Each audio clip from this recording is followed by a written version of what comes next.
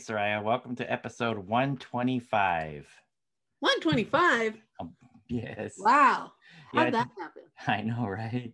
I was looking over a few of our past episodes, and I realized that over 100 episodes ago, almost 2 years to the day, in March 2019, we spoke to Russ Tolman of True West, the guitar player for True West, talking about his solo album, Goodbye El Dorado. Right. Well, 2 years later, over 100 episodes later, we have Russ Tolman back.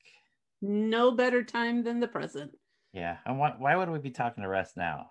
Well, many of you could have noticed that we spoke recently with Gavin Blair. Yes, we did. And also, True West has a Legacy 3 CD collection. And if you're a True West fan, a Russ Tolman fan, a Gavin Blair fan, or anyone else that's been in the band, you want this. And I'm really interested in hearing what's in that collection. I've already donated, but I want to know a little bit more about the project. So let's talk to Russ. Let's get it started. Oh, and who is our guest? Who is our guest co-host episode? Yeah, co-host. Thank you. One of us is working today. Yeah. So neither you nor I are True West experts. Fans, yes, but experts by no means. Right. So we had to pull in our good buddy Ronnie Barnett from the Muffs, who is actually considered to be a True West expert. So he's going to help us along on this discussion. And I don't know if you mentioned it, but this 3 CD set, there's a Kickstarter campaign. Yeah. And when you mentioned that you donated towards it, that's what you're referring to. So thank you. And we will provide the link. So Jeff, let's get started. Hi, this is Soraya. And this is Jeff. Our podcast is called Paisley Stage, Raspberry and Rhyme. A podcast where the two of us play music that we like and share anecdotes and background about the tunes. We hope you'll join our conversation. And without further ado, a grooviar. Let's get groovy.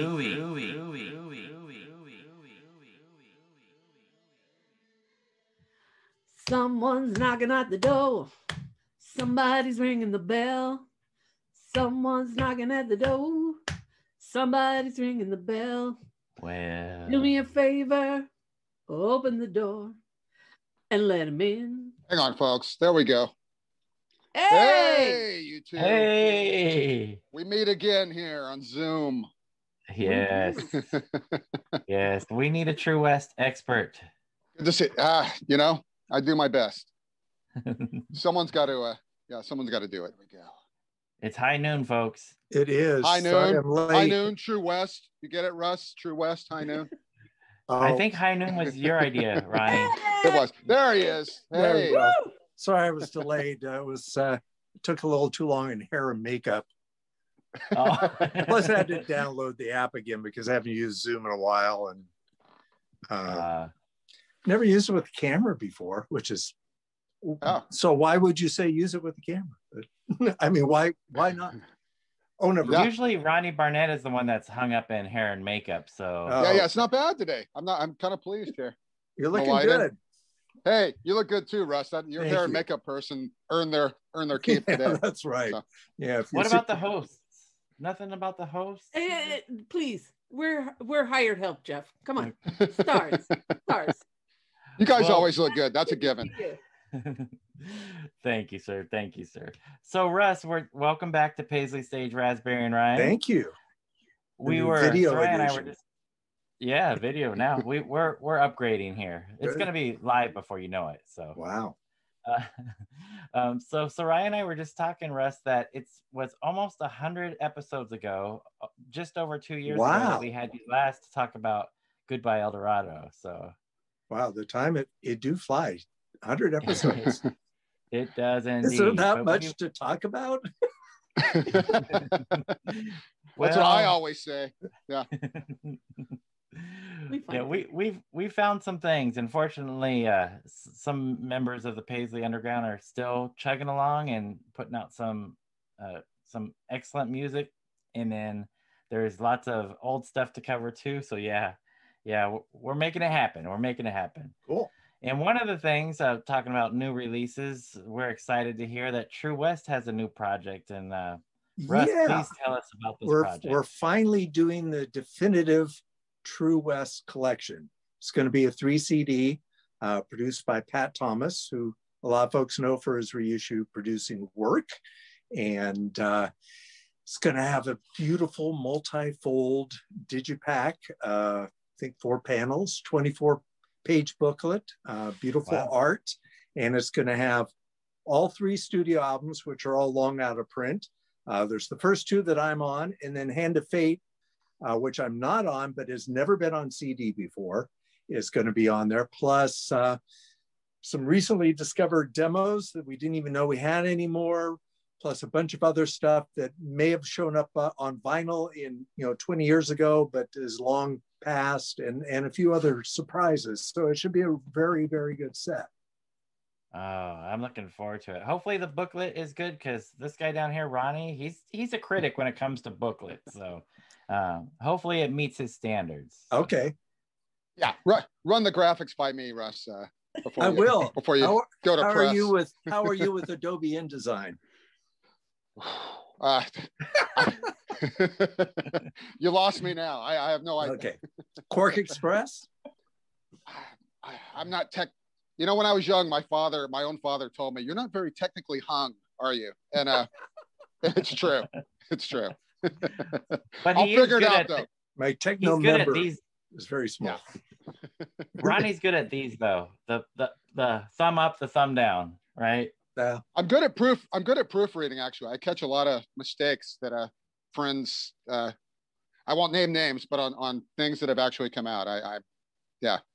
So. Editing is a good skill to have. Yeah, and we should also say this is a Kickstarter project, so people need to. Should be very nervous, because actually we're this morning I noticed we're 84% of the way there, which is fantastic. Wow. But the last 16% are probably the hardest, and we have, I think, 17 days to go from today, which is who knows when this airs, but we have a short time, so if folks are interested, hop in. It's only $25 plus $5 shipping in the US. And there's some other reward levels too, if you want to get crazy. You can even have us come play in your backyard for a couple grand plus transportation. Wow. Very reasonable, Russ. I was impressed with that. I almost want to book you in my house. Are you going to chip in? Oh, you already did for that. Yeah. I already did. Yeah. But Thank you guys. All 3 of you have, and I appreciate it very much.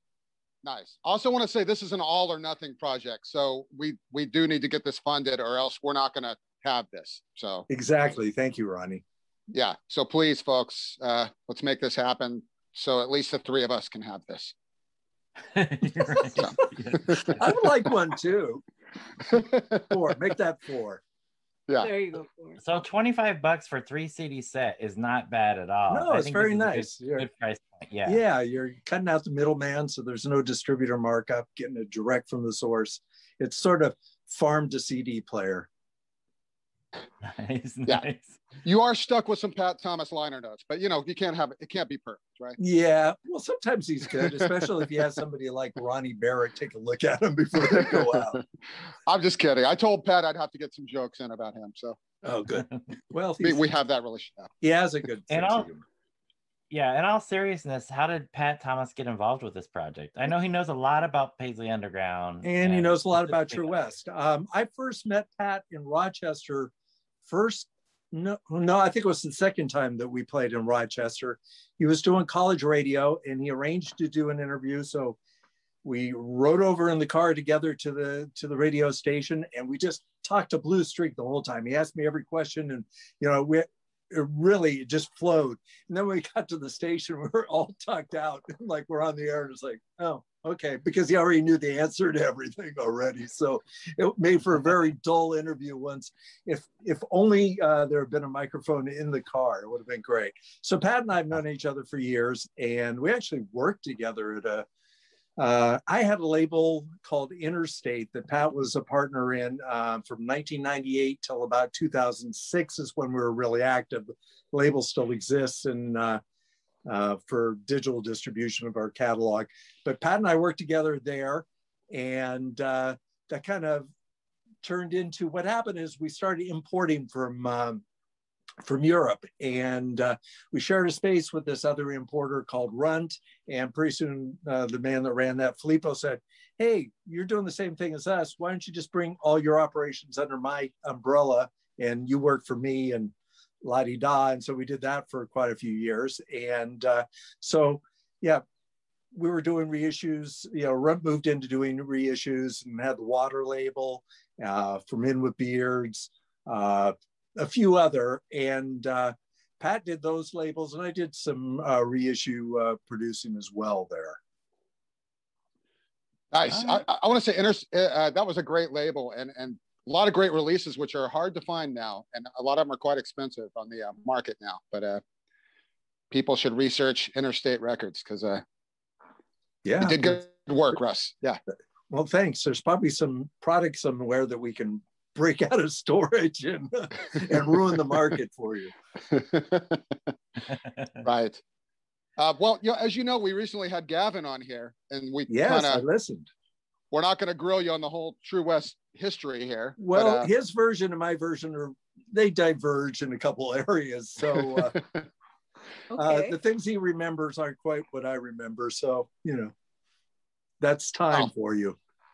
Yeah. Well, let's go back to the what did you have bands before the Suspects? We'll get to the Suspects. No, Suspects was my very, very first band. It was the 70s, and you had to be a virtuoso to play in a band in the 1970s. You know, I was a guitar player, and I was just kind of very insecure about it. And punk rock and new wave came along, and it kind of leveled the playing field where anyone could be in a band. So we started Suspects. Steve Wynn, actually, we were both at the same radio station along with Kendra, and Steve knew that I played guitar, and he said, "Oh, come over to my place, we'll jam." Or actually, he came to my house, and we ended up playing the Cars song, Just What I Needed, over and over and over. And then he said, "I want to start a band." He and Kendra had just seen Springsteen, and so they were all hot to start bands. So, you know, we got, Gavin already told the story of the ad in the Cal Aggie, where we got both him and bass player Steve Suchel. And yeah, Suspects was my first time on stage. Except I was, when I was a teenager, a bass player in a polka band that never ever played out. It was accordion, guitar, and I played bass. And a woman who played accordion sang, but we didn't ever get a gig. So that's the best way to get in a band, is to play bass, because no one ever wants to play. There you go. Speaking from experience, it's right. Yeah. Jeff, do you have the Suspect single there to hold up? It's buried. Mine, I can't find. I know I have it, but I can't. I got it around either. here somewhere too. I'm walking loud and talking proud, or whatever.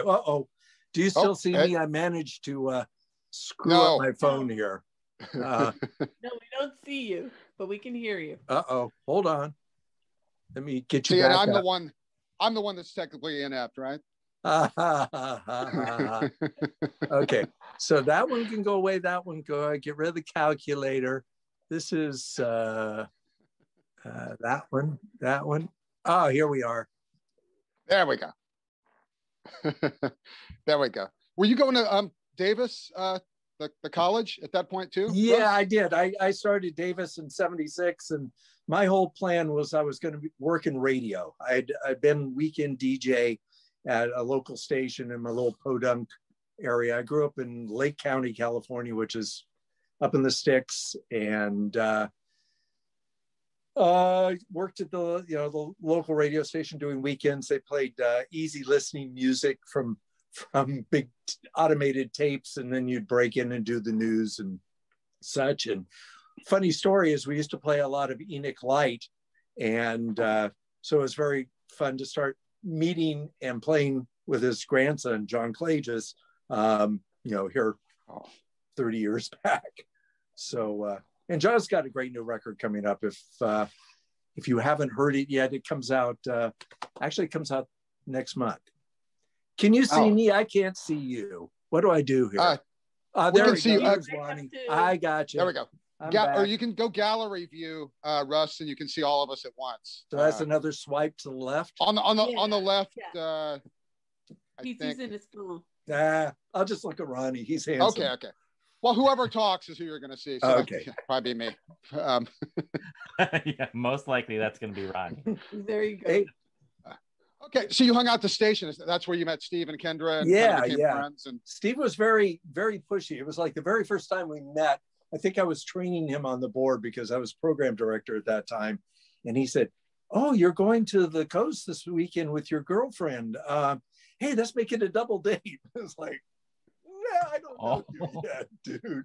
So Steve was always, he always knew what he wanted and was ready to go after it. Nice. Wow. And that's where you met Gavin. So yeah. How did you, well, we'll get to the end. So Suspects, as we learned from Gavin, played a laundromat and a couple of weird gigs. Yeah, we actually did a few. There was actually a club in Sacramento called Slick Willie's that had been a biker bar, but they started doing New Wave Night, I think, on Mondays. And this was the place. This place had the peanut shell floor, and it was actually quite a big room and nice stage. And we saw a lot of great people there. But we played there, and Steve and Kendra were underage, so they had to live in the dressing room the whole time until we could go on. It was fun. And we played more than just the weird campus gigs and stuff. We did actually play some out. I remember playing a show that somebody put together at a junior high school, and some girl in the front started taking off her clothes, which was quite entertaining. Only down to her underwear. But I was going to ask how reception was generally, but it sounds like you got a good reception. That was pretty good, yeah. If they're taking off their clothes, yeah, it's a good sign. So Steve and Kendra decide they want to move. Did they ask you to move? Did they want to keep the Suspects going? Yeah, they did. At one point, Steve was really gung-ho, and with retrospect, I realized we probably could have done something, but my own natural insecurity thing. And I had a job at a radio station then, a commercial station, and I just didn't want to risk moving down there not knowing what was going on. So they went off and eventually got to forming Dream Syndicate. Steve was in a couple other bands before that, and I'm not sure what Kendra did. I guess just got better playing bass. She had started playing bass in Davis. She was in a band called Icon, or The Icons, for a little while there, along with Suspects. Wow. Okay. And then you start writing songs. How did that come by necessity?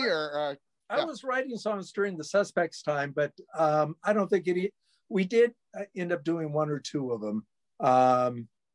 But generally I think Steve's songs at that point were better than mine. So, and plus he was the boss. So you know how that works. Okay. But so between Suspects and True West, there was this band called Meantime, which kind of morphed into True West. So it was me and this fellow named Sean O'Brien, who was the singer, and Rick Gates, who was the son of David Gates of Bread, was the bass player, and another fellow named Kevin Vanderhoof on drums. And we actually did a little 45 EP, and some of that stuff was recorded by David Gates at his studio down here. It was in Woodland Hills, and nice man, that David Gates, really sweet fellow. It was so weird because, I was maybe 22 or something, 23 at the time, and he seemed so old. He was 40, and he had grown kids.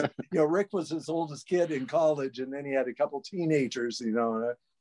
It was amazing how much that man had done in 40 short years, because he had a whole career before Bread as a session guy and as an arranger, and he produced Captain Beefheart's early recordings, all this really weird and diverse stuff that you don't imagine when you think of Baby I'm a Want You, Baby I'm a Need You. That sounds like some good bonus tracks for the True West set, by the way. The Meantime, that stuff. It's separate, and it's actually come out, I think, on vinyl. There's a guy up in Sacramento has a record store called Phono Select, and he has a label, and he put out just recently the Meantime vinyl. He expanded the EP and added some live stuff and turned it into an LP. I think it's out. I have a test pressing. I haven't seen the final one yet. Wow, that's a big scoop for Paisley Stage right there. You guys. There you go. I need this Meantime record. If you're a completist, you have to have that one.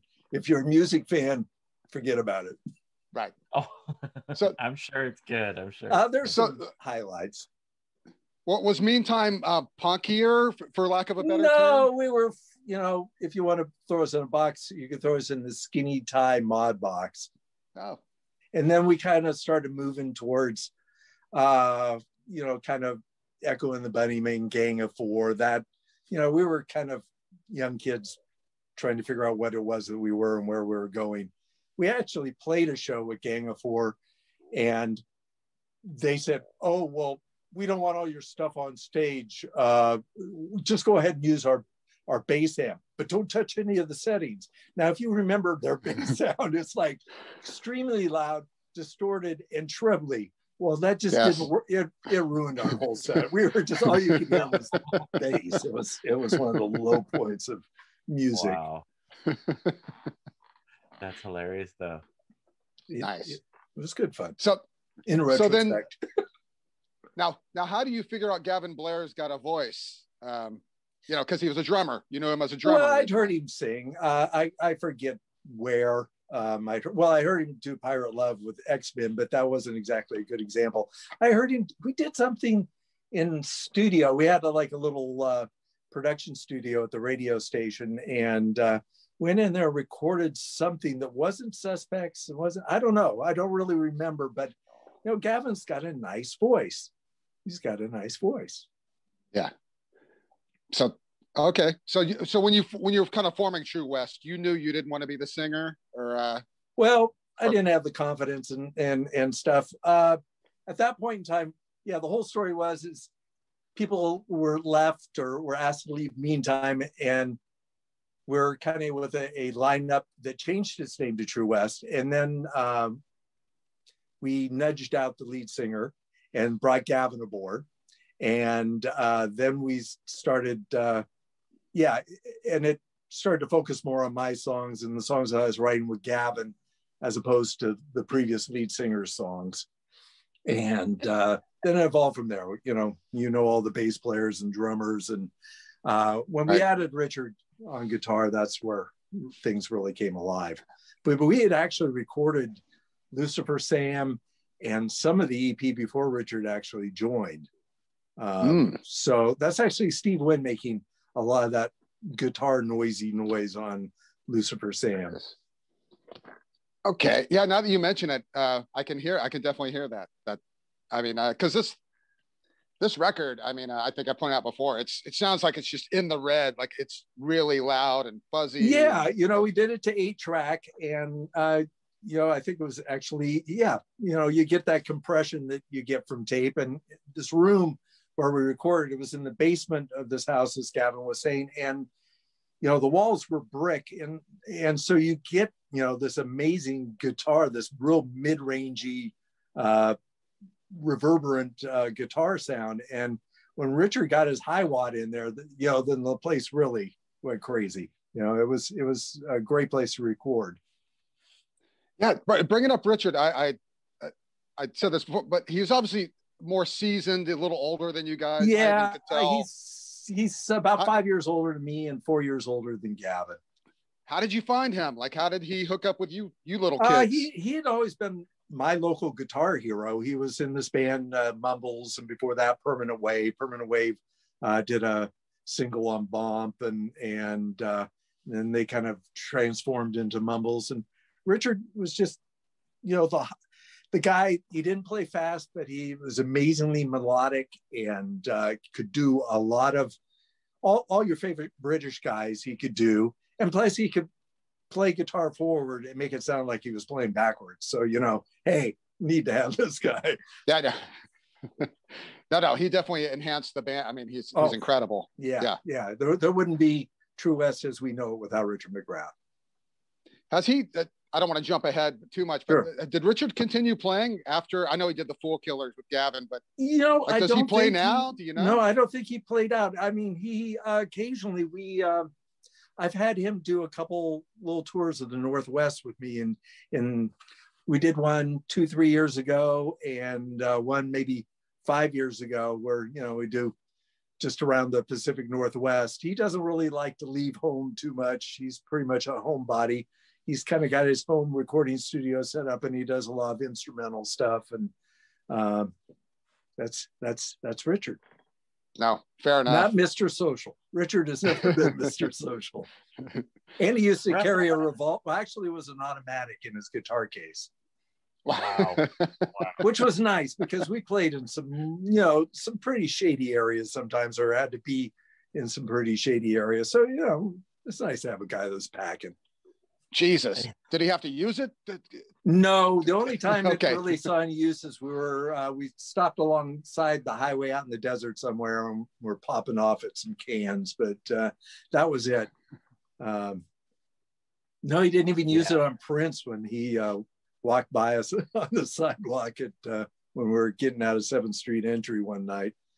Actually, here's a good remark about Prince. One other time that we played there, went to the booker of the same guy booked both the Big Club and 7th Street Entry where we were playing, and told him how impressed he was with Richard McGrath's guitar playing. So wow, that's a plus. That's testament to Richard. Yeah, I know. I mean, Prince was an amazing guitar player himself. So I was always scared at the 7th Street Entry, Russ, being in that dressing room that was like underground at the very back of the club. I don't really remember it. I kind of remember the outside, and I remember the stage, but I don't remember the dressing room. Yeah, it was behind the stage and it was underground. So if something happened at the front, like you're trapped. There's no escape. Yeah, but every day you were taking your life into your own hands, being a touring musician. That's true. That's true. Hey, Russ, I have a question about guitar playing with you and Richard. Sure. So how would you guys work out your guitar parts? Would you come in with your rhythm and then he would just work out leads, or sometimes there would be a part, a reoccurring thing. It depends on the song and who wrote it. Sometimes the songs that Richard and I wrote together, he would have some riffs and chords and stuff, and so those would kind of be the bones of the song, and I would add some melody and lyrics and maybe a part or two here or there. But as far as it was all by feel mostly. It was a lot of jamming we were doing, and I kind of saw my role is Richard can play politely, and I think my role was to piss him off so that he that he got so it pushed him to play at his level. And so, I was the noisemaker. As one reviewer in Sacramento when we were starting out said, that I was just a drone meister. So anyhow, it kind of worked, the two things together. Nice. Yeah. He's still my guitar hero. Yeah, definitely. How many, so Bring Out Your Dead records, Russ? You had to start your own label. Yes, didn't we all? Did you? Especially did you try to shop it around? Yeah. No, did you try to shop? Yeah. No, at that point it was sort of, the whole template was put out your own independent release, get some attention, and see what you can build from there. And that worked. I mean, we sold on our own quite a few thousand copies of that. We'd sold pretty much through the single, which I don't remember how many we pressed of that, maybe 500, maybe 1,000, I don't know. And then we did 2 or 3 pressings of 1,000 of that EP before we even went out and toured. And then I think we did a few more, and then it got picked up by New Rose and blah, blah, blah. Yeah. Speaking of the New Rose, is it this cover? Was this your idea? We had no idea. It just showed up. I used to we had a P.O. box in Sacramento. And so I would drive over to Sacramento and check the P.O. box, and there it was. And I went, okay. And, in retrospect, I think it's genius. But at the time I was scratching my head really hard. Those Frenchies, they know something. Right, and they expanded it. They made it like they album, gave us basically some dough to go and record 3 more songs. We went back to San Francisco and to Army Street Studios. Dead Kennedys had actually done some of their singles at that studio too. There were some famous people in that. Nice. Nice. Hey, I've always been curious because you did And Then the Rain on this, and then you did it on Drifters after. Which version do you like better? I like the Drifters version better. I think at the time, people liked the first version better, and it's faster and rockier and rougher. But listening back, I think Drifters came out very smooth in comparison to our other recordings, and so I think it left a few people cold. And only going back, I think the album's great. My only thing I would change is maybe the 80s drum sound. But other than that, I think it's a really great record. Yeah. Yeah. And I agree. I prefer the slower version too. I think it fits the song. Yeah, it's more dramatic. And yeah, it's beautiful. It really is. Thank you. Solo by me. Yay, me. Right. Yes. You got to point that out when you can, Russ. Yeah, I know. When you're in a band with Richard McGrath, right? I know. Well, I used to get all the credit. It was sort of like the Tom Verlaine, Richard Lloyd thing, where Tom Verlaine would always get credit for everything Richard Lloyd did. And Richard Lloyd did most of the coolest melodic lines that you think of as television. That's Richard Lloyd. It's not Tom Verlaine. But anyhow, I would get that too in the press. And so, I'm sure that probably pissed Richard off. But now hopefully he gets his due, because he really is the guy. Right. Well, you were the songwriter, so that's why you got the credit, probably. Yeah. And the mouthpiece. I like that you said that about television, because I thought the same thing when I finally saw television. I was like, oh my God, Richard Lloyd is, they're both great. Don't get me wrong. But he's the guy. Like he's the. They are. Yeah. I even like the new version because Jimmy Rip has Richard Lloyd's parts down pat. Yeah. No. He plays. You can tell how important Richard Lloyd is by Jimmy Rip, what he does. I actually took some guitar lessons from Richard Lloyd here about 3-4 years back. It was an interesting experience via Skype. We had put out one of his records. We actually didn't put it out. We distributed it through Interstate back in the day. I don't think he remembered that when I was having my guitar lessons with me. I mean, he knew about me and having done stuff with Verlaine, with True West, but I don't think he remembered that I was the guy that we got great distribution for the record. We got it out everywhere. And then all those returns came flying back in about a year later.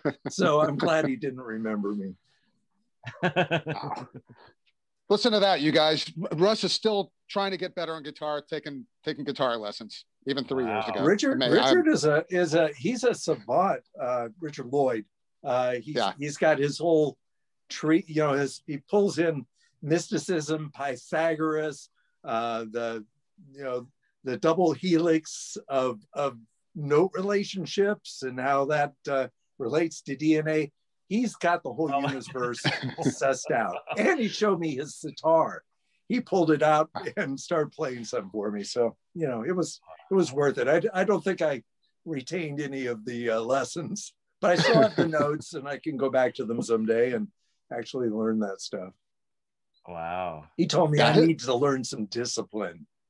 And it's true. Like John Clayton was telling me, John used to be in Richard Lloyd's band in New York in the 80s. And he said, even when Richard was a totally smacked out junkie, he still rehearsed, practiced every day, learned new stuff, had all these music books. He was just so into being the greatest guitar player he could be. Yeah, his book is tremendous, by the way. Yeah, I love that book. If nobody's read it, yeah, his autobiography. Especially all the sex parts. That's. Oh yeah. Anything. Okay, thanks, Richard. Yeah. Nice. So after the EP, you guys are looking for a deal. You end up with Tom Verlaine in the studio. Yeah, what happened was EMI America came sniffing around, and there was this guy, A&R guy there named Steve Rybowski, who was also at the same time managing Verlaine on the side. I don't know whether that was formal or informal or how that worked with his job with EMI, but Tom had been looking around for somebody to produce, and he kind of looked at the Dream Syndicate and said stuff about their guitar playing that I won't repeat. So he, he came out and saw us at Danceteria, and we hung out. And a few weeks later, we were at Bearsville Studio, upstate New York, and living in the barn there. And there would be this, I remember looking over the corner, and there was all this PA equipment that said, oh shit, what was Jazz Joplin's Full Tilt Boogie Band? Jazz Joplin's band, Full Tilt Boogie Band, because, Albert Grossman, who owned Bearsville, managed Janice.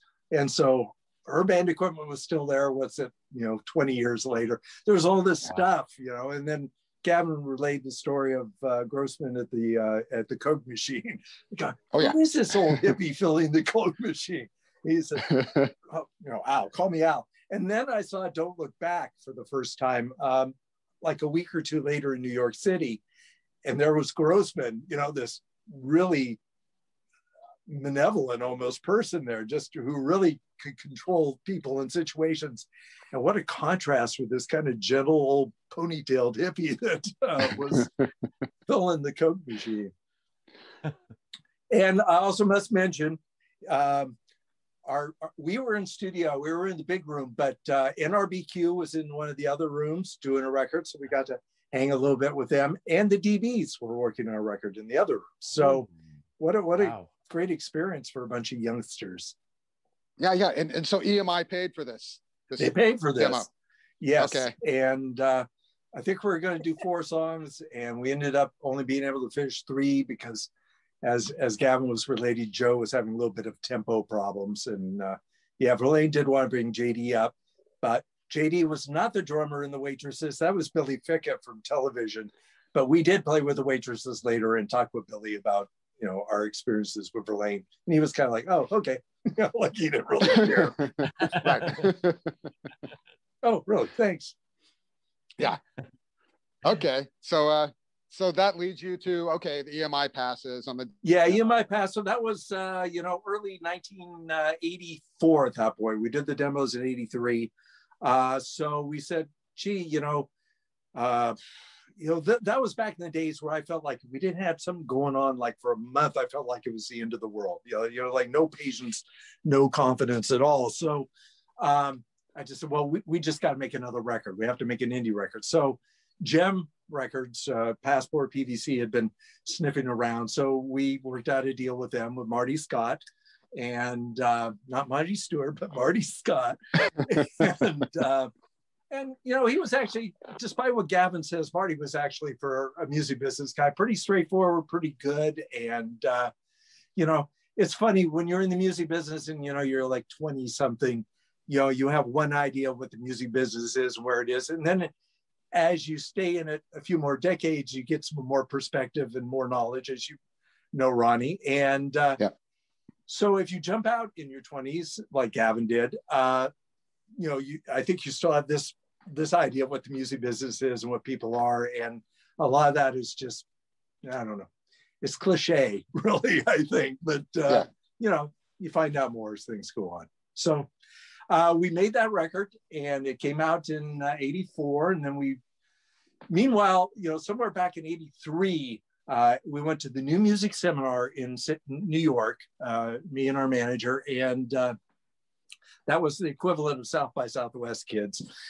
And so we went there, and we got hooked up with, there was a company called Singer Management. Frank Riley was the agent, and he's now High Roads touring up in Northern California. But anyhow, Frank had all the bands, had DBs, Dream Syndicate, blah, blah, blah, blah, blah, blah, all those Violent Femmes, all those indie bands of a certain level. And so Steve Wynn went to bat for us and said, hey, Frank, you got to give these guys a break. So, he put us together on our first tour in fall of 83. And that got us all over the East Coast a couple times. And, and then allowed that whole thing with Verlaine to happen all by the end of 83. So it was all a very busy year. Then we got in the studio in 84, I think spring. Right after the Dream Syndicate finished their album at the Automat, we moved to the Sandy Pearlman space there. And we didn't use Sandy Pearlman, but we got the engineer. What's his name? Paul, what's his last name? Look on the record. What am I, Wikipedia? Paul Mandel? Yeah, Paul Mandel. Yeah. Great guy. He had been a stockbroker, became an engineer, and then I think he went back to being a stockbroker after, a decade or two of being an engineer. But yeah, we did the record. Jim, Marty Scott. Damn, you got me doing it now. I know. Yeah, gave us a bunch of dough to go out buy new equipment, which was nice. And we hit the road, and our first tour when that record came out was 11 weeks long. And then we came home for a week or two and then went out again. And we were just constantly on the road from like September of 83 through about July of 85. There was very little time at home.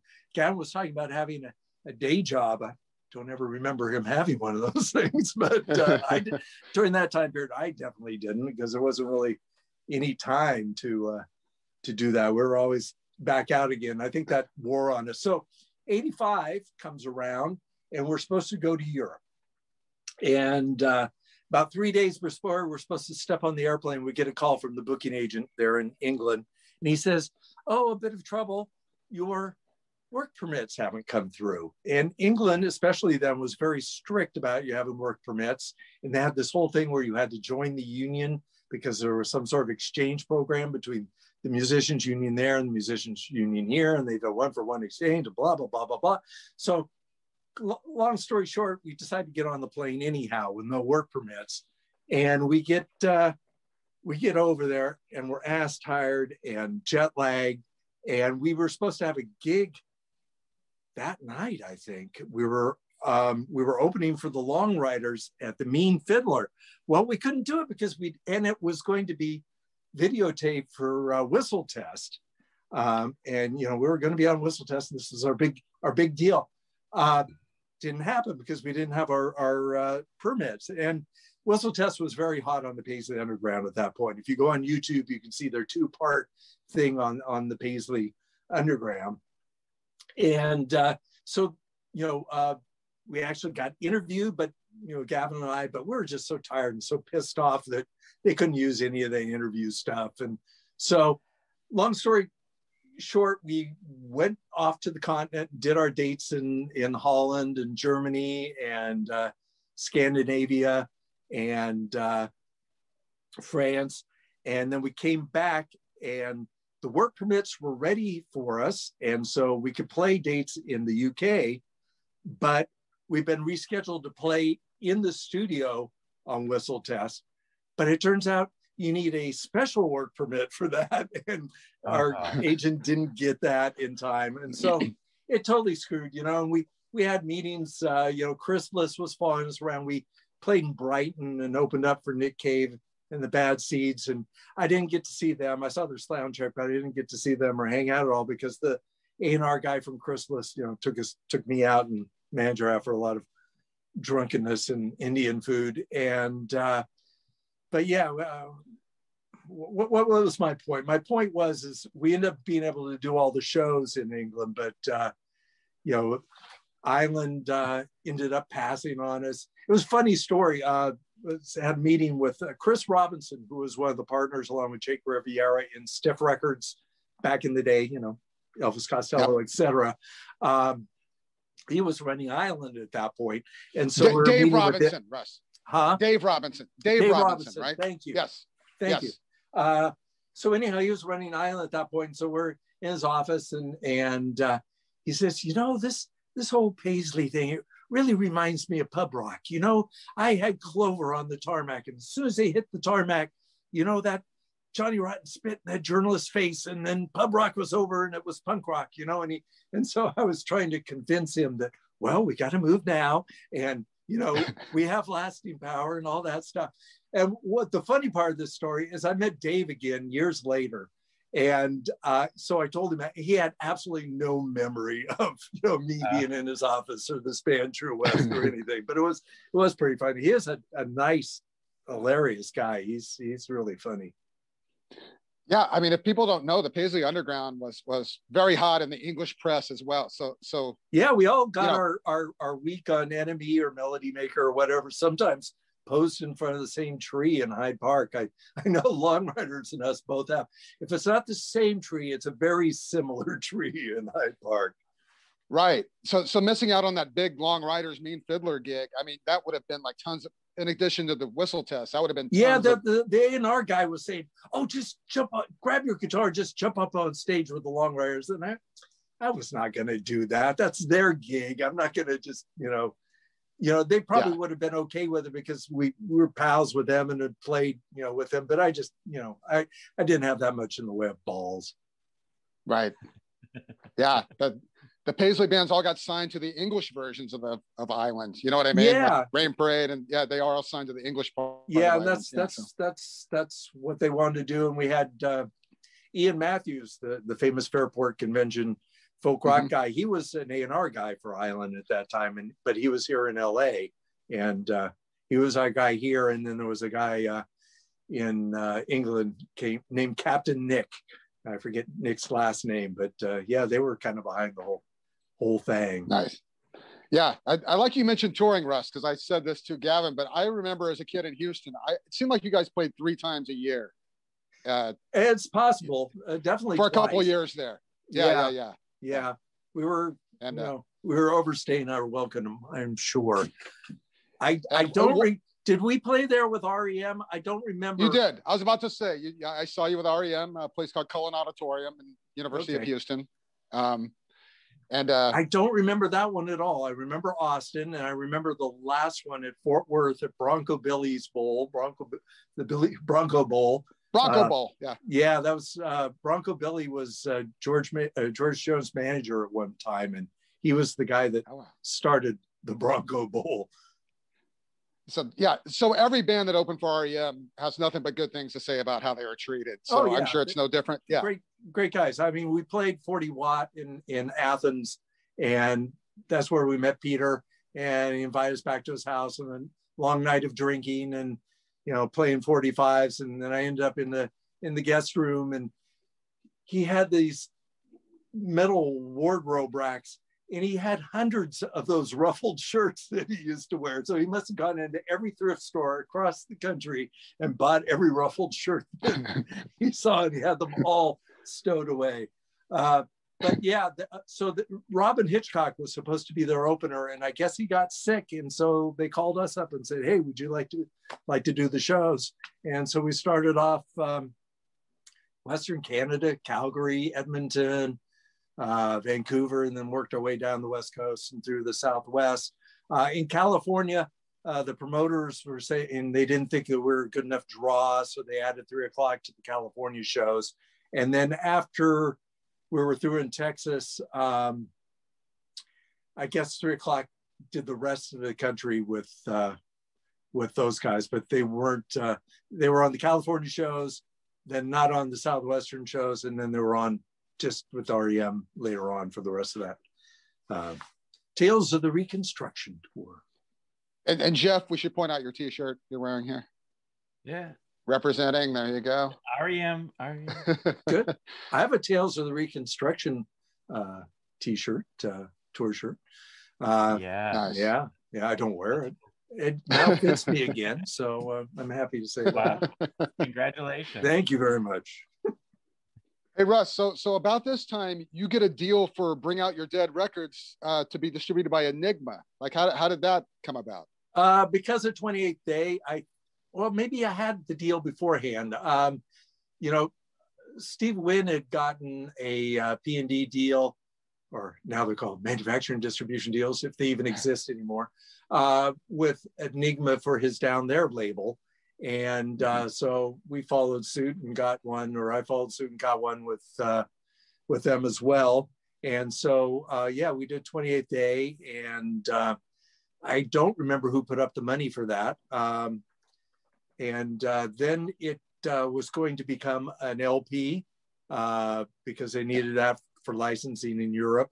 And so we did 3 or 4 more songs for that. And ended up on some major labels in Europe. I'm trying to remember what it was. I think it was on Virgin in Greece of all things. Well, that's right. And yeah, some pretty amazing stuff. Yeah. No, well, they got the True West treatment. They expanded the EP into a LP. Yeah, because I guess the Europeans were buying EPs. So now, was there anything else on Bring Out Your Dead, or was 28th Day? No, we wanted to sign this band called Rebel Truth. They were a punk band in Sacramento. Really good songs, really great band. But we could never convince them. And by then, we had our own troubles. Right. Which leads us to the next phase, Russ. So how do you leaving True West? How does that come about? The way it happened is we all got sick of each other, and a lot of touring and a lot of little bits of disappointment, kind of get, back in those days, you really couldn't make a living as an independent artist, which you maybe can do today. Back then, the template was you get the major label deal, or you get the big deal, and then you can make it. Well, we were so close to getting the big deal a few times that wears on a band. And and being young, you don't have a lot of patience, you don't have a lot of understanding, and so we just kind of basically got tired of each other. And while all those guys were fairly good friends with each other, I was kind of the outsider, because the manager was my girlfriend and blah, blah, blah. I was actually the manager of the band. She was the front person for that. But, I most of the ideas came from me. And so if they weren't working out, then maybe, I should have been fired as manager.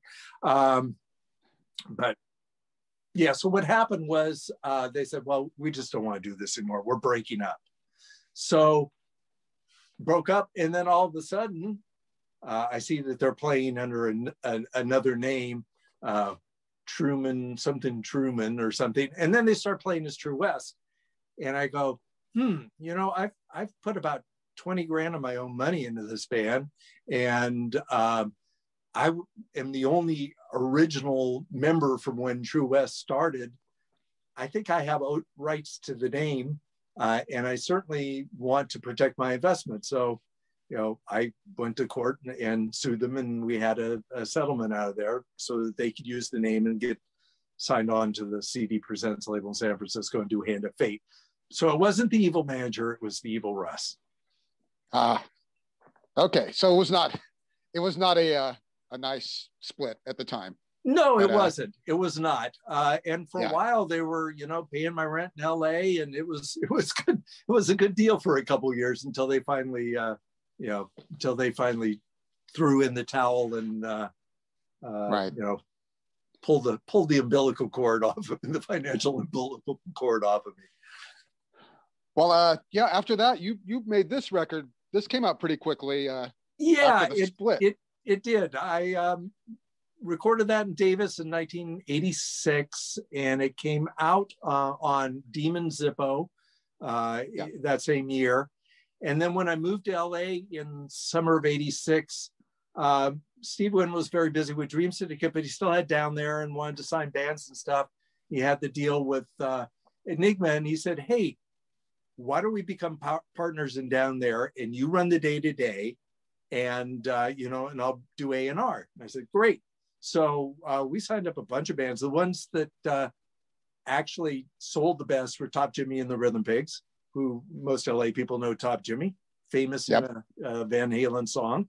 And that sold really well for us. We did a band from England called Doctor's Children. That was so-so, but these were back in the days where you could put out a record, and it was pretty easy to sell a few thousand copies, because there just weren't that many people wording out records yet in 1986, 1987. We tried to sign the Pixies. In fact, Steve and I to this day say, hey, we're responsible for the Pixies, because if we had signed them, no one had ever heard of them. but I remember the demo tape. They had the demo of, the man song, whatever that is. I'm waiting for my man, or Here Comes My Man. Yeah.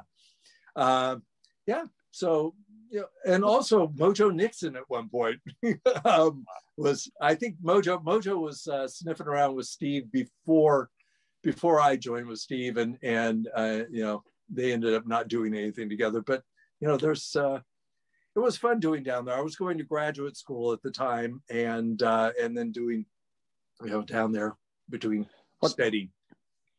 Now, Russ, were these songs written for True West? One of them was for sure. Galveston Mud was written for True West, and there's a demo version of it that I hear has surfaced and is going with Gavin singing, which is going to be on the new set. And somebody tells me there were other songs too, but I don't remember which ones. But I think they're in the archive.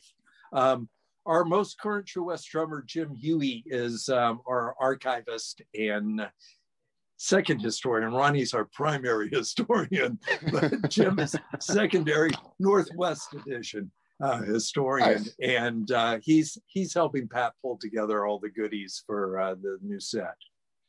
Yeah, let's jump ahead. True West reunites, and was it 2007? Good question. I think 2006 was the first something time. Like that. Okay. Yeah, and then how'd that happen? You guys bury the hatchet. How does this come about? Did you get an offer? Huey actually mended our fences, I think. What happened was I met Huey over the internet. Huey and Pat Thomas were contemporaries in Rochester back in the day, and they're both drummers, and they're both very competitive, or at least Huey's very competitive with Pat. And but anyhow, I get an email from Huey somewhere in the late 90s, and he said, we kind of became friends over email. And then he said, well, I'm working on this record, which eventually became this thing he put out called Girls Say Yes, which was pop songs that he'd written, some of which he sings, some he has other people sing.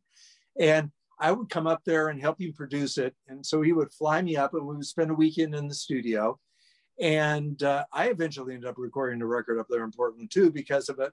But Sneaky Jim, he gets Richard McGrath to come in and play some guitar on this record. And so here Richard and I are together and hanging out. And Gavin lived not far. He lived in Salem at that point. So, we're all ended up, in Portland. And I think, I'm trying to remember our first show up there. It was definitely in Portland. And we did a few True West reunion shows in the Portland area. One or two were IPOs. Others we did one with the Windbreakers. They came out, and Don Dixon and Marty Jones.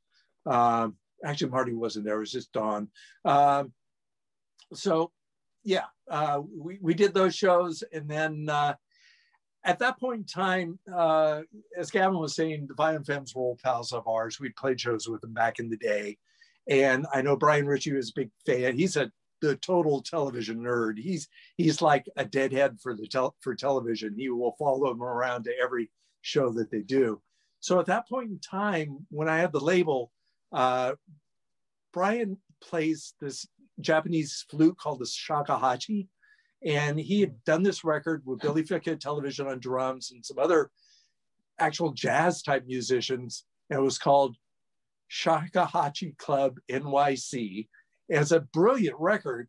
And he was shopping it around. And so we had this label at Interstate called Weed, where we put all the weird stuff on. So ended up putting that out on Weed. And we had a guy doing our covers then who used to work for Blue Note. He was the head of design of Blue Note. And so he did a great Blue Note style cover for it. And it didn't sell great, but Brian came over to the warehouse and played shakuhachi for us. And then somehow we just started opening for the Violent Femmes whenever they come through town. So we did a couple Fillmores, and we did House of Blues, where that DVD was recorded. And it was good fun. And then after the last show we did with them, that was when Brian sued the Femmes in federal court to get his share of songwriting that he supposedly thought he had. Wow. Hey, Jeff and Soraya, I'm pretty sure this is the first mention of a shagahachi in all the episodes, correct? Yes. Okay. Yeah. It is. Okay. That's This is great. the There's first, also right? banjo. There banjo, shakuhachi, drums, and tuba, I think, if I remember. It's a really good record. Search it out. Shakuhachi Club NYC. What else was I going to say? Oh, yeah, actually, I think after our last show that we did with them at the Fillmore, then within a month or so, I heard about that lawsuit. And then, you know, the films weren't touring anymore. And now, last couple of years, I see they have toured some again. So they must have settled their problems.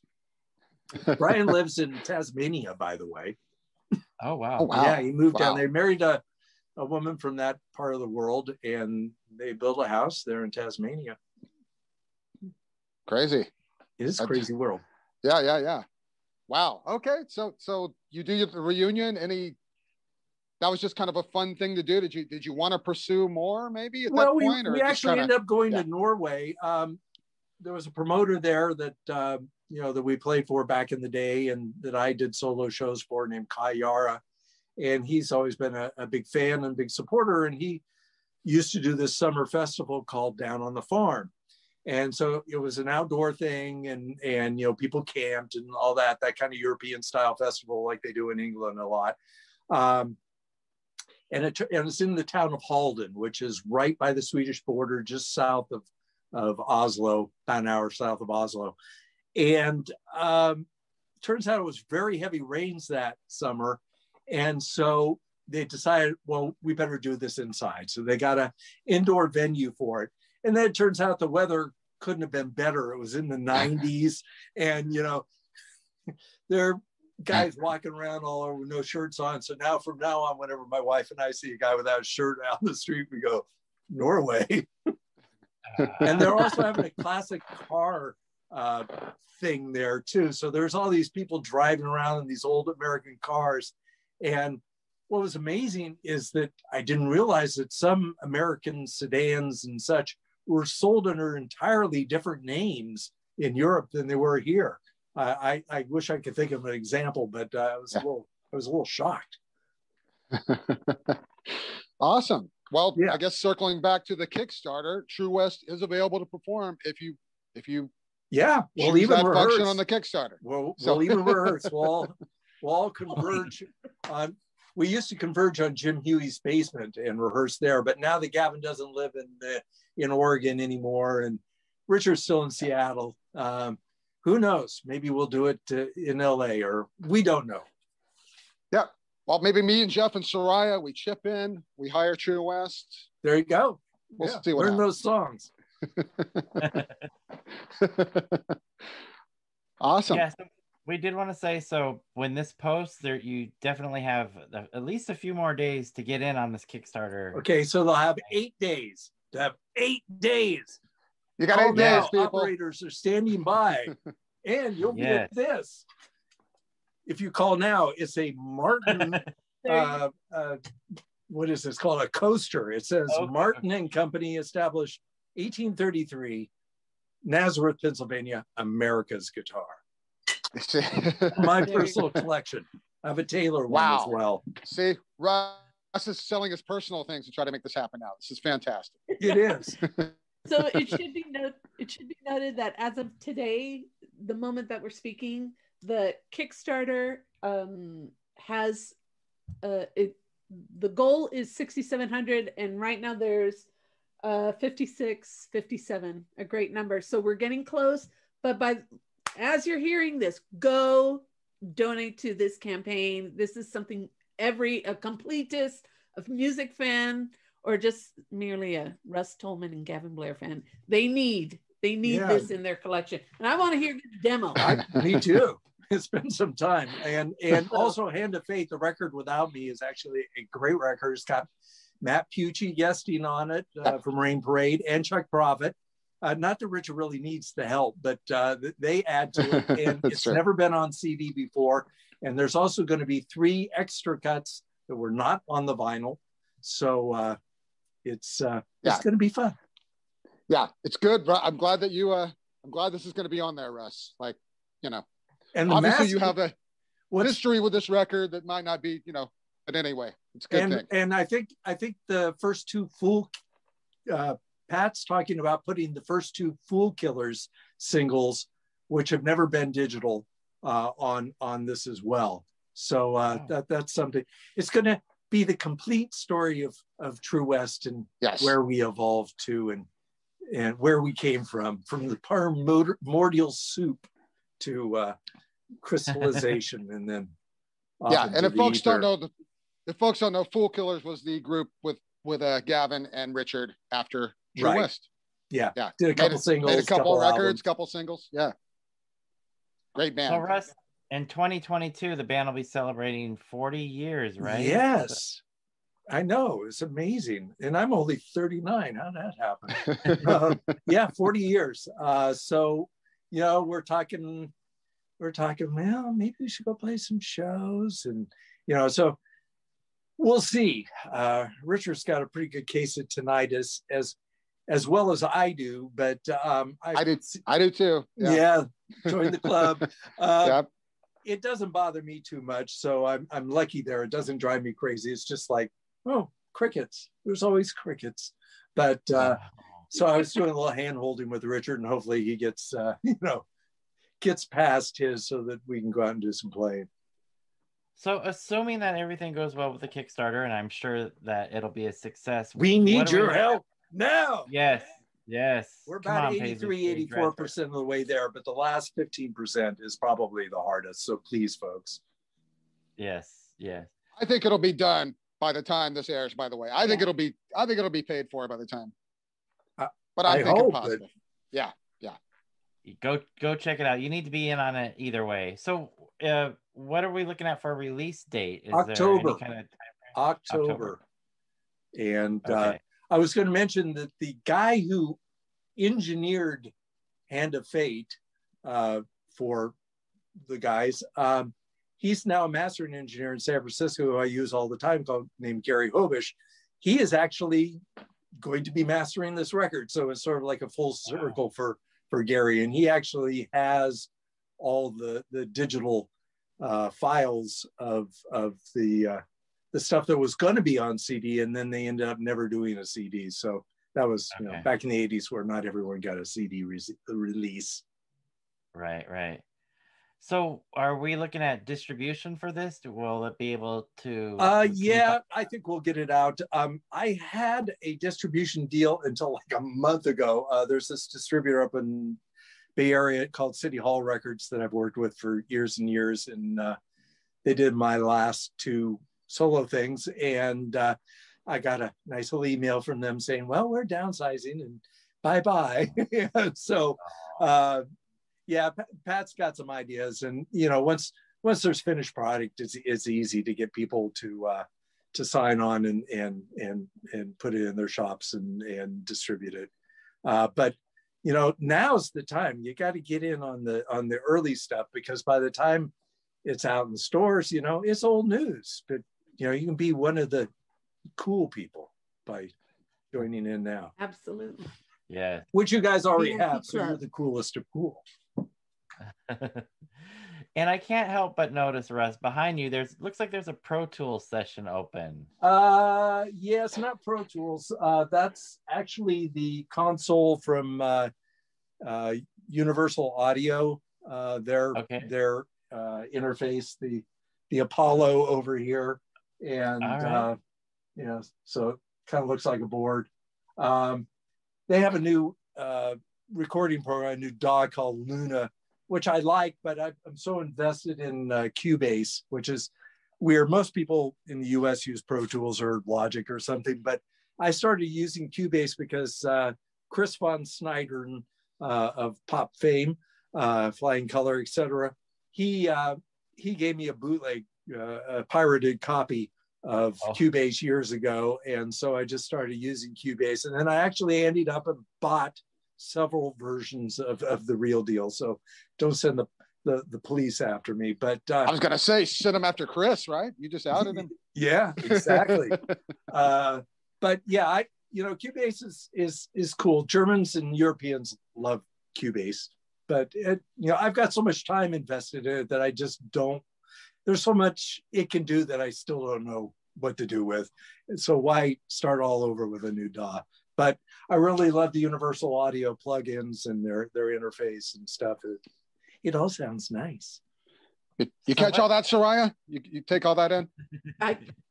I'm like a steel trap up here. That's how you make the magic. What kind of session is going on with that Cubase?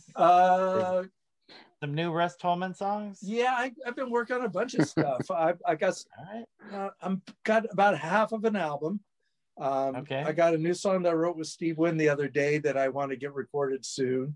I've also put together a 4-song EP of me doing Fred Neil songs, and I want to put that out soon. I was aiming for April, but I still need to do some stuff, like get some artwork and stuff. So it might not be April, but that's coming along soon. And then I'm hoping the album about the same time as True West thing comes out in October. Nice. Very good. After taking 20 years off, Goodbye El Dorado was the first thing in 20 years. It's amazing what getting married and becoming an adult does to you. Screws up your music career. Yeah, absolutely. Absolutely. Well, Russ, we wanted to thank you for coming on and promoting this Kickstarter program. And I definitely recommend anybody listening to this, go to Kickstarter right now, type in True West. I have a long link, but I don't know if there's a shorter link, but Kickstarter/project/True West will get you there.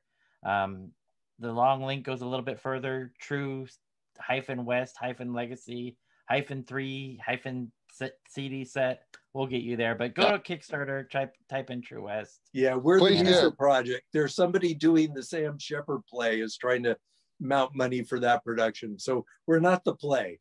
Good. You see a picture of 5 straggly guys with, kind of big 80s hair, plus Richard, who is just looking much cooler than the rest of us in his sunglasses. Everybody used to think that he was Graham Parker back in the day.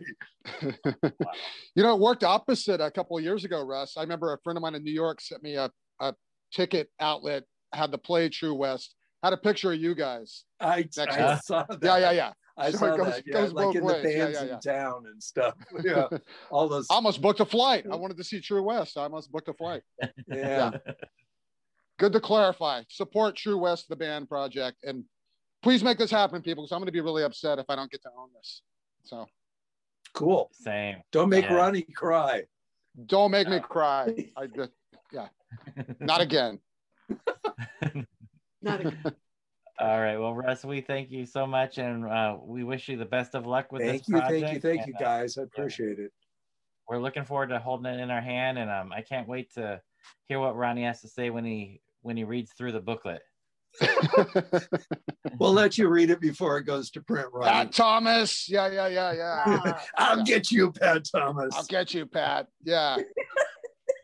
Anyway. All right. Russ, thank you so much. And Ronnie, thanks again for helping us out here. Thanks you guys. This is where they talk about us, Russ, after we sign off. So be nice, you guys. Bye, Soraya. Thank you. Bye, Jeffrey. Bye. Thank you. Bye, y'all. We'll talk to you soon. Bye, you guys. Bye-bye. All right, Soraya. Wow. We've had Russ on the show before, but I learned some new things today. Yeah, me too. Not just about him and his work, but also about the evolution of True West. I am really glad that he was on, and I'm glad that we have one of the experts to have helped us with this episode. And that's thank you again to Ronnie Barnett. Most definitely. Jeff, how much would you give to hear the Suspects doing Just What I Needed by the Cars? Oh my gosh. I feel like when he said that, I wrote it down. I was like, what? I know. And that he played bass in a polka band. How cool is that? But to me, it's really interesting to hear this trajectory, this timeline of True West. So many different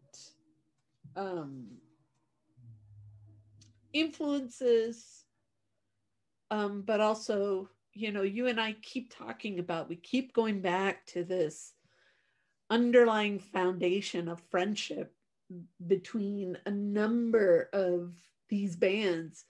And look at, you know, Steve Wynn plays a really pivotal role throughout the band's trajectory, and at least, you know, throughout Russ's trajectory too, because he gets involved in different facets of the industry. And but it's just really interesting to hear this story, and focusing on very, very different things. But that music is what brought the band back together. I love that. Yeah. You know, and I like the way that Russ said it. He said, you know, kind of sneakily. Yeah. They brought in Richard to play guitar, and then Gavin, and then all of a sudden, you know, they, you know, the saying, time, you know, with time, you move forward. And so the band found its way back together. And then, you know, we had these reunion shows that were starting to happen. Yeah. This, you know, think of this critical timing. The band's about to celebrate 40 years. And then we've got this 3 CD set that we want to encourage everyone. I think the lowest level that that campaign is looking for is $25. Mm-hmm. And if you think about how much buying vinyl or buying CDs or even downloading costs, you know, that's a couple of albums. And look at what you're getting. Yeah. You know, you're getting all the albums plus the one that Russ wasn't on, you know, but True West, plus a bunch of, you know, demos, and who knows what else is in that vault. Yeah. Yeah, I'm hoping maybe some of those Tom Verlaine demos end up in there, but possibly. Yes. Possibly. It sounds like it's still a work in progress. I think Pat's probably still working on it. And here's what I love. I love hearing that Russ is working on new music too. Same. Yep. Absolutely. I knew when you saw that program open, it was going to go there somehow. I'm glad you asked. But half of an album, a 4-song EP, and then he wants to complete that album and hopefully release around the same time that the expected release of the set is the legacy set. Yeah. So yes, listeners, if you're listening to us now, please go to Kickstarter and support True West. If you want to support the play as well, that's fine, but please support the musical act, True West, and let's get this going. Get it over the finish line if it's not already there. And FYI, Jeff and I want to be invited if you're that guy that contributes at a level where the band comes to your house and plays. We want to be invited. We will travel. Have passport, we'll travel. Please. We'll bring snacks. Yeah, we'll bring snacks. Why not? Snacks and drinks. But we want to be there. And I don't think there's a better time than now to invest in, like Russ said, you know, you want to get in on the ground floor. You want this in your collection. Completist or not. And here's your opportunity to get their whole discography, you know, their 3 albums and bonus tracks. Think about that. Vinyl stuff that was only released on First vinyl. time on CD. Boom. Now you get it. So I think it's worthwhile. I'm with Ronnie. You know, Jeff and I have already contributed, so we're already in on it. But we think it's worthwhile and a worthy contribution to your own record collection. Yes. So and we will provide a link so that you can take a look for yourself and have an easy way to access it. We'll publish it on all our social media most accounts. Definitely. But this was a great conversation with Russ Tolman. Once again, thank you to Ronnie Barnett. He is the expert. I'm willing to go out on a limb. I say he's expert number one. I don't know. Jim Huey might be battling for that spot, but well, you know, that would be a battle royale. We'll have him duke it out. Yes, indeed. But no, this was really a great conversation with Russ Tolman. So thank you once again to both of them for helping us. Mi gente, agrubiar, go contribute to the Kickstarter. Groove on, Paisley people.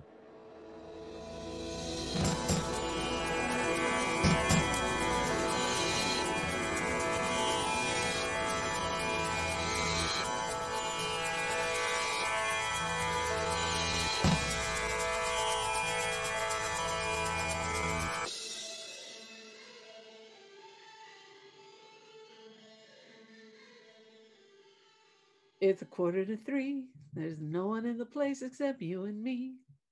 So set 'em up, Joe. I got a little story you ought to know. One for my baby. And one more for the road. In fact, I have a good story about that. Of course I do.